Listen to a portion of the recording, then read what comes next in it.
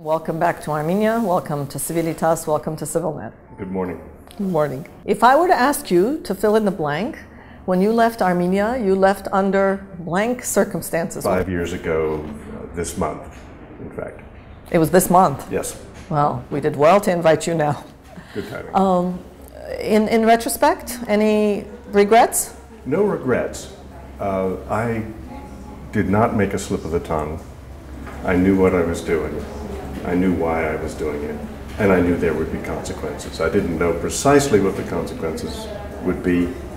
I knew there would be a range of consequences, anything from having my head cut off to a slap on the wrist, and in the end it was something in the middle, and of course I wasn't removed immediately.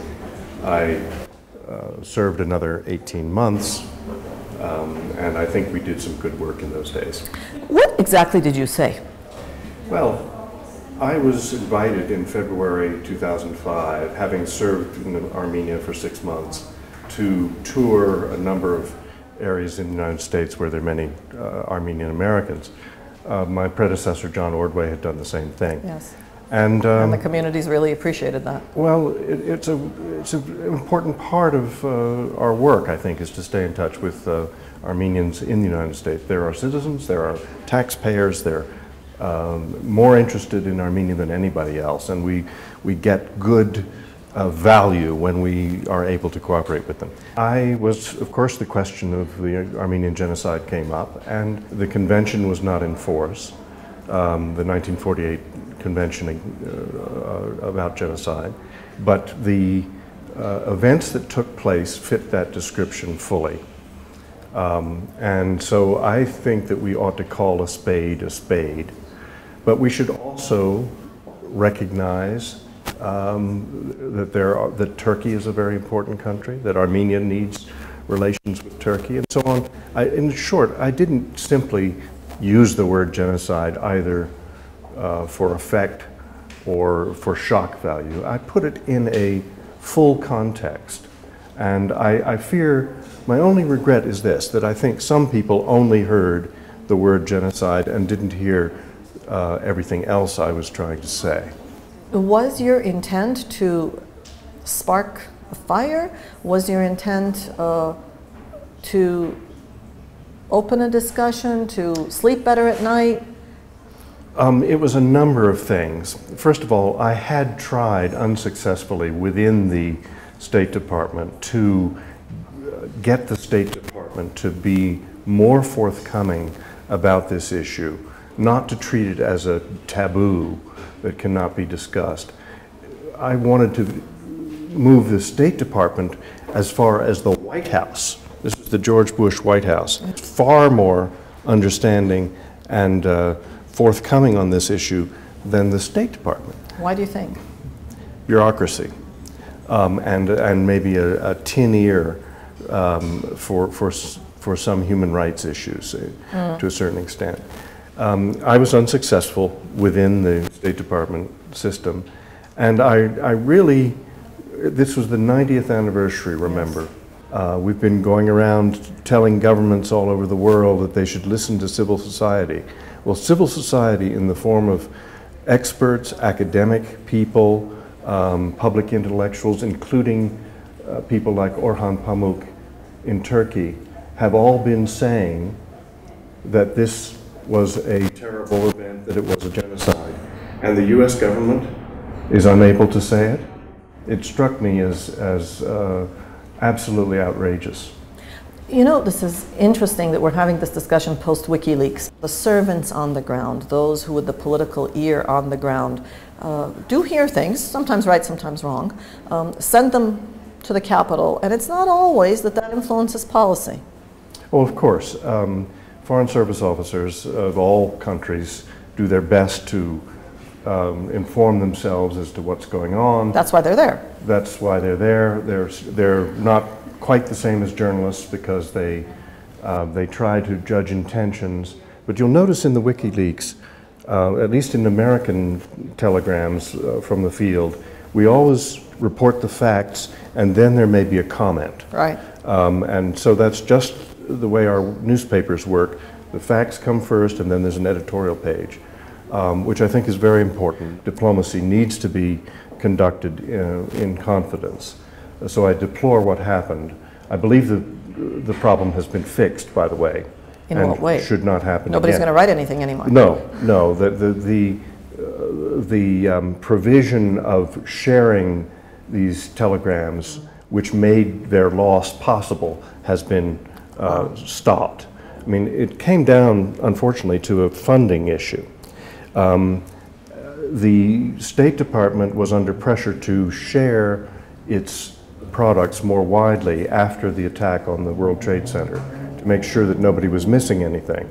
The State Department could not afford to set up its own sharing mechanism, so it shipped a lot of these telegrams into the Defense Department's so-called SIPRNet, which was a very wide method of sharing things, as we now know, down to very junior levels, and that's what caused the problem. That's been fixed. Well, seems to me part of the problem is also assuming that distribution necessarily means better judgment and evaluation, but that's a different discussion. Yes, but on your question there, of course, people in Washington have, or any capital, have access to many sources of information. Sure. If they're smart, they'll listen to their ambassadors, because a story... That's why they're there. That's right, they're there, and they talk to people who know, and they exchange ideas, and they can talk about hypothetical situations and have serious conversations. And that's precisely why these conversations should be protected. It's not that there's any hanky-panky or bad faith. It's just like family correspondence. But you were saying you don't think the outcome is necessarily a bad thing, although you said you deplored the... What I would say is this. Although I deplore the breach of confidentiality, I must say I think the things we've seen stand up very well as products of good work by our Foreign Service. And to some extent, the American public in particular, I think, should be pleased that their employees in the field are doing such a good job. Well, I think in the Armenian public, in many ways, has learned how sometimes messages do get there and sometimes they don't, but on the other hand, how this whole process is so beautifully institutionalized in the American system. It's all there. It's just independent of the individual. I think that your listeners, if they look at the WikiLeaks and they think back to what they knew about the times that are being described, they'll see that there's a rough correspondence. We were seeing the same things that they were. Just as in Tunisia, the Yes. American embassy was reporting on the financial playings and crimes involvements of the ruling family, and they were seeing the same things that, Sure. that Tunisians saw. You've been in Armenia now for a few days. What kinds of questions are people asking you? What are your reactions? Well, my reactions are that things are looking very nice here in Yerevan. There are a lot of buildings that have been spruced up. The streets are looking well. There have been improvements in traffic flow in some cases, although there's more traffic. So I see positive outer signs, lots of beautiful new construction. I haven't been outside Yerevan, and I've always worried about the discrepancy between Sure. Yerevan and smaller towns and the countryside. So I won't have time to get out of Yerevan on this trip, I'm afraid. Will you have time? You'll come back. I certainly hope to, and as does my wife, who couldn't come this time. And will Gharabagh be on the list of possible visits? Not this time. I will share with you, though, that I went with my wife a few days ago in Washington to the event on Capitol Hill, which was marking 20 years of the existence of the Karabakh Republic. And so we went there to inform ourselves, and we'll do that again. I find myself in asking you questions being a little bit protective. Are you really open? I mean, you're now really an academic. You're now an expert on the region and the country as opposed to being a Foreign Service official or a diplomat. Are you restrained in any way? Will your book be restrained in any way? I consider myself a free man. I don't consider myself a great expert on anything. I dabble in many things. I try to give people the best advice I can when they ask me. I have written a book. I'll go back to that book. I had put it on the back burner. It's basically written, but I've put it on the back burner at the time of the protocols. I think now I'll go back to it and try to bring it out in the next year or two. We look forward to reading it. We look forward to hearing you speak publicly in the next couple of weeks. We'll bring excerpts from those events to our listeners. We're very happy that you're here, and we hope we'll continue this conversation with you over Skype and other ways. Thank you, and thank you for inviting me. Thank you.